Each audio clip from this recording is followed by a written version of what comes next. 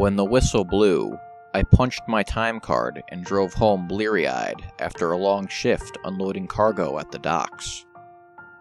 But there was no greeting at the door, no dinner waiting on the counter. My daughter, Chelsea, usually home by 4, was nowhere to be found. No note left behind, car keys still dangling on the hook.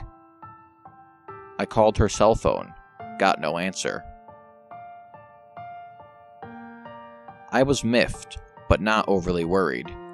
She was 18, street smart, capable of taking care of herself. I watched Jimmy Fallon and went to bed. When she still hadn't come home by morning, I called the police. I called her boss, her friends, canvassed the neighborhood. No one had seen her except Tommy, the bespectacled 5-year-old asthmatic who lived with his stripper mother in the duplex next door. He'd seen Chelsea the night she went missing, in front of the house, looking nervous, before climbing into a green Corvette. "You sure that's what you saw?" I demanded. The boy nodded. A green Corvette. The police figured it was some secret boyfriend of hers. Someone I wouldn't approve of. Maybe they'd run off together. It was a week before they found her. Stripped naked, wrapped in plastic, bruised wrists, missing teeth. Dumped in the ravine by the railroad. Dead. I looked up every green Corvette in the city. There were surprisingly few. An old woman on Clarence who inherited a green Corvette from her decades-dead husband. A young hothead uptown who wrecked his green Corvette in a street race 2 months ago. And then there was Gerard. I remembered when he moved into the neighborhood, how he knocked on our door and introduced himself, as per his court instructions. The police told me they'd investigated him.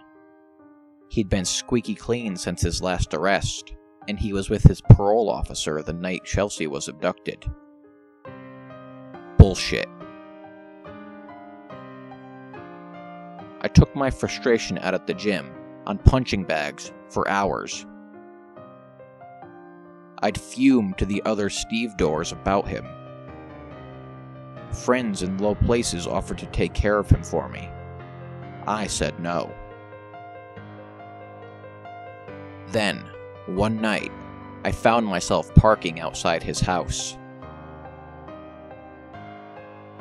I watched him through the windows, eating cold pizza in his Y-fronts, the TV flickering dirty movies.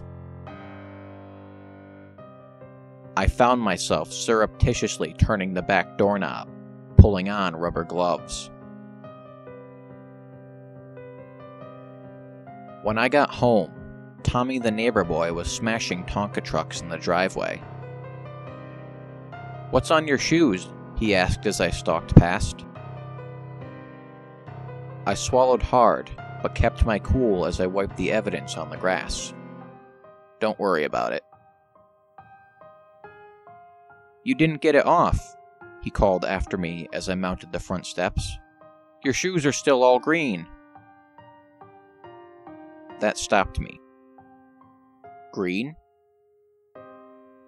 I stepped under the streetlight, inches from Tommy's face. "Yeah, there's green stuff all over them," he repeated. But my shoes were, in fact, splattered in a vibrant and sickening shade of burgundy red.